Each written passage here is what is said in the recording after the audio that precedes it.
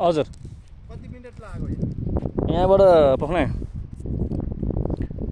1.5 घन्टा जस्तो लाग्यो लगभग तपाईँलाई लाग्छ 2 घन्टा जस्तो यहाँबाट अब यहाँबाट 2 घन्टा भन्दा पहिल्यै हजुर म त बिहानै गएर आएको नि त चिसापानी त्यहाँबाट टाढा त्यहाँबाट 3.5 किलोमिटर हो त्यहाँबाट 1 घन्टा लाग्छ त्यहाँबाट यहाँ माथि तपाईको 1 घन्टा पछि एउटा ठाउँ छ त्यो चिसापानी जाने बाटोहरू त्यो लोकेसन छुटाएको छ त्यहाँनिर अनि 3 किलोमिटर त्यहाँबाट 3 किलोमिटर लाग्छ ढापडाम पुग्नु तपाईँले यहाँबाट 2 घन्टा जस्तो लाग्छ धेरै भनेको म्याक्सिमम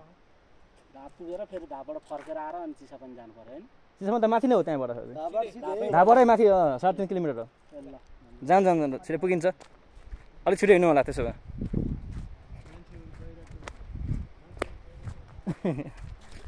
कोही जाँदैछन् भर्खर हामी गएर फर्किसक्यौँ के अरे गाह्रो छ गाह्रो त्यही भएर हिँड्दाखेरि चाहिँ तपाईँहरूले कोही अब यस्तै अब हिँड्नु मन छ भने चाहिँ बिहानै नै हिँडेको ठिक हुन्छ किनभने बिहान हिँडेपछि अलिक त्यो फ्रेस पनि भइन्छ र घाम पनि लागेको हुँदैन त्यस्तो खासै गरिनु हुँदैन बिहान त तर दिउँसो हिँड्दाखेरि चाहिँ अब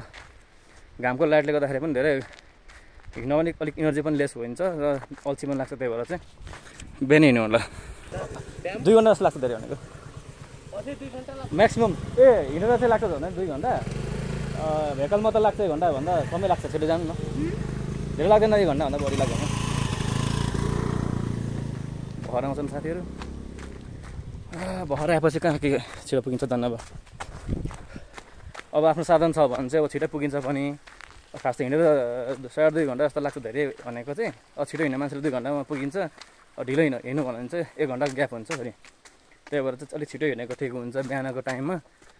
अनि दिउँसो हिँड्यो भने चाहिँ हिँड्न अल्छी लाग्छ प्लस टाइम पनि धेरै लाग्छ गर्मी भएर इनर्जी लेस हुन्छ त्यही भएर हजुर खुल्ला ठाउँ भन्नाले कस्तो राख्न त मिल्दैन होला यहाँ त छिटो जानु भयो भने छिटो पुगिन्छ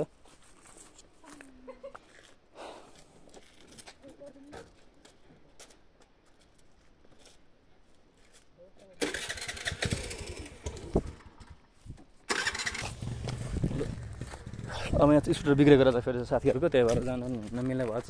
गाह्रो भएछ यहाँबाट टाइम त लागिहाल्छ जानुलाई अझै नै लिमिटली 2 घन्टा लाग्छ लगभग